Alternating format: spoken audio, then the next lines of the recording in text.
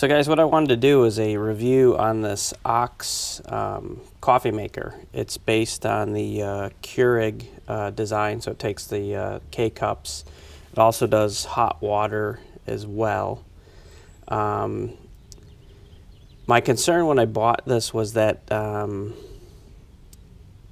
the wattage that this thing requires is quite high. It's you know, like your typical hair dryer or something like that. It's upwards of about 1500 watts. My goal was to have it run on this Goal Zero, this Yeti. Unfortunately, this thing maxes out. I think it's around 1300. So what I want to do is I want to see if I can push the envelope on this thing. It's been on the charger all night. The battery is full. If you can see, zoom in here, see if you can read the LCD without any glare. It is full. It's on charger right now. You can see that it's getting some wattage input, and it's actually outputting to this Dometic fridge freezer right now. This thing maxes out at about 30 watts. So this thing I can go for roughly a week before I've got to actually put this thing on a charger. It's not insulated very well.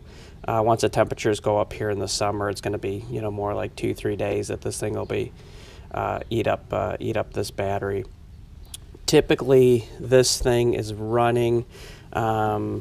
I have down in the corner here, I have an inverter built into the car. While the car's sitting, it'll do upwards of 400 watts, but while it's driving, it maxes out at 100. Luckily, the input for the Goal Zero is maxes out at 70 watt. It typically is charging at about 60.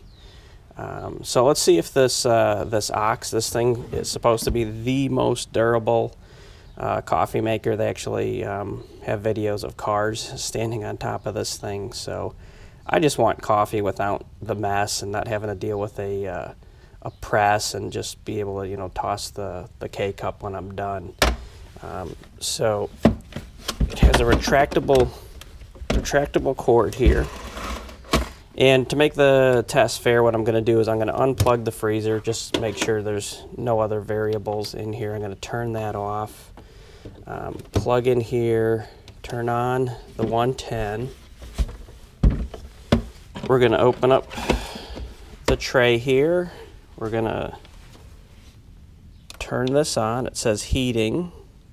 I have brew or I have water, and then I pick the cup size. It's not going to give me the option to do anything until it's up to temperature. So if we look at the wattage right now, it says it's using 1187. It's going to toggle around a little bit.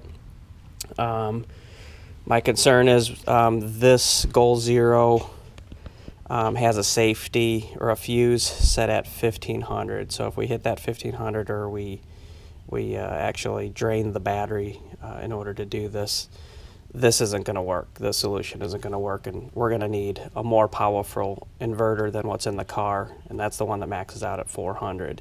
So you'd probably need an inverter upwards of, to be safe with some overhead, 1800. 2000 would probably be a good choice. Although once you hit 2000, the price, you're looking at $180 to over $200 for that kind of inverter. So what I'm going to do is I'm just going to put we're going to fill up this mug, and we're going to put this one we're going to put coffee in. So I'm going to set it right there. Luckily I've got some K-cups in the drawer here. Some Kirkland brand. And we're going to lift the top here, drop the K-cup in. We're going to set it, it's already on brew, so we're going to just do the 8-ounce cup here.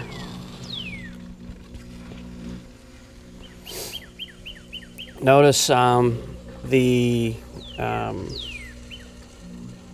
it's not putting out any wattage right now, although it is charging because I have it plugged into, actually I have a cord plugged into the house. I actually probably should have unplugged that for a fair test, but let's see how this thing does.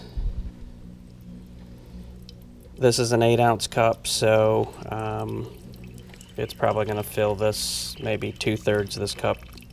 2/3. There's three. I think it's 3 settings. It's 8, 10, and 12. Oh, there it's heating up again. Notice it's at 1200 watts, so it's preparing the next cup. That next cup, what I think I'll do to make this fair, and then notice it went down. So it actually does, in about 30 seconds, it gets it up to temperature, which is really, really pretty good. And it went up again.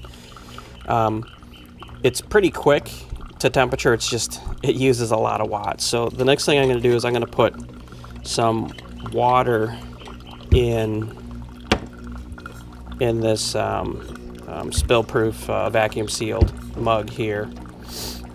As soon as this one's done.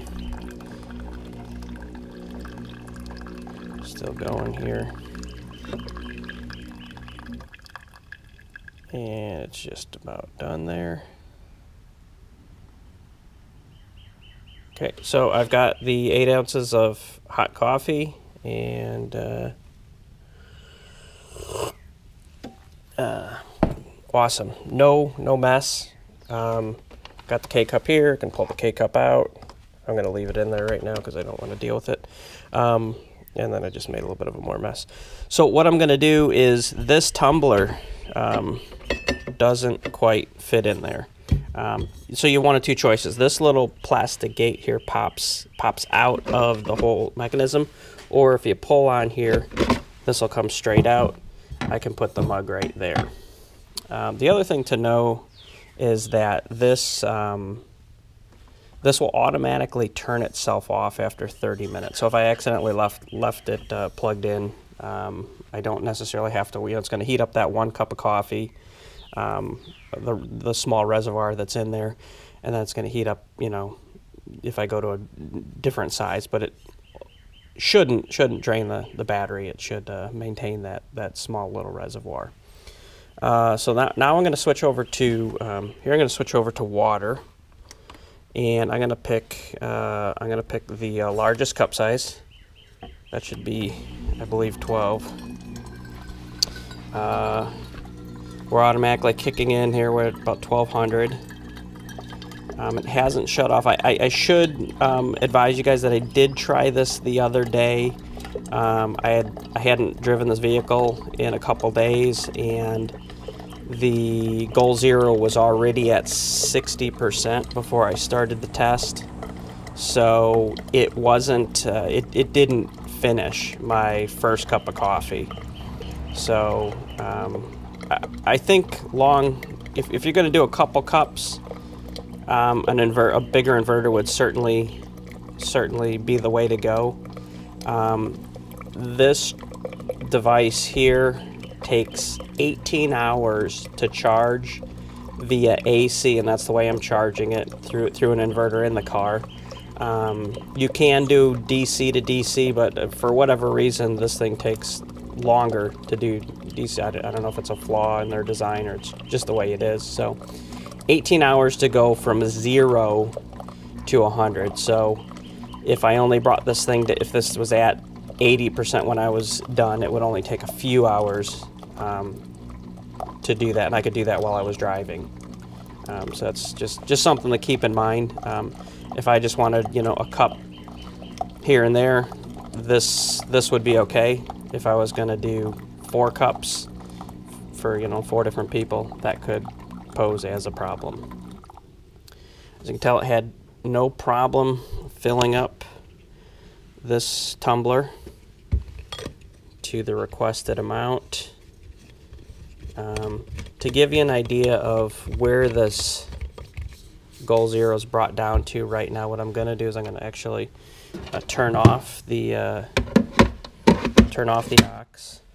We're just going to hit the off button, and I'm going to unplug the input, and this should give me an idea of where the battery is at. It's at 80%, so I really didn't do a whole lot of damage to the battery. That should charge up in just a few hours, back up to 100%. These are marine deep cell or deep cycle batteries in here. You can build devices like this for a lot cheaper than what I paid for this, but it's got a pure sine inverter. I just wish the inverter in here was a little bit bigger, but as you can tell, it seemed to have done what it was supposed to. So if you want coffee on the road, or for small little events where you don't have a ton of people to have to fill up with coffee, this is I'm pretty happy with this. The reservoir it's completely waterproof. It has a filter built in here. You change every 3 months. There's actually I don't know if you can see that, there's actually a calendar on here. You can set it. I got to change this one in July.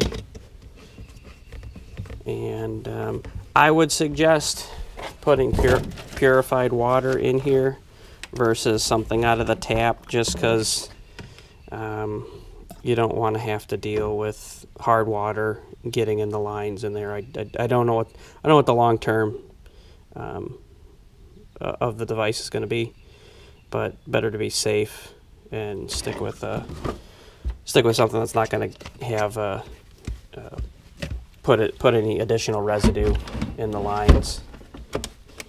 And that's basically it. I'm very happy so far with the fit. The cord tucks in really nicely. I'm not sure if I mentioned, this thing has tie down straps as well, so depending on your vehicle or where you want to put this, you could set it up here, and you could get some small little bungees and tie that around here, and the thing would be tied down pretty good, especially if you got little kids or something like that, and you don't need this thing tipping over and spilling hot water, hot coffee on anybody. Keep it a little bit safer. I have plugged it back in. It's charging the Goal Zero right now. I've plugged the freezer back in. Freezer is set at right now 35. Not sure if you guys can see that. If you guys don't have an inverter or really want to test out the OXX on different types of devices, you could use something like a kilowatt meter, and you could plug this in, plug it into your AC in your wall, and measure the actual wattage that you're getting from the house. What I did notice when I use this, plug it into the house, and this could be the difference between the meter on here and then the meter on here, is this one went, I think the highest was around 1200. The inside plugged in directly to a wall receptacle, and then into this thing got as high as 1350. I was encouraged when I seen that, because I know the max on this, it has a peak at 1500. I don't know how many seconds it'll do at 1500, but it never went to 1500. It was right around that 1200, which is good. If that's not going to work, the other option, if you are someone who does overlanding, obviously that's one of the reasons I got this, but if you already have existing equipment like a pure sine wave generator, this 2000 watt device will work just fine. This one I have not tested. This is 1000 watt. My assumption is it's not going to cut it. It's going to end up cutting out. And when it cuts out, in order to reset it, you actually have to restart the engine on this little device.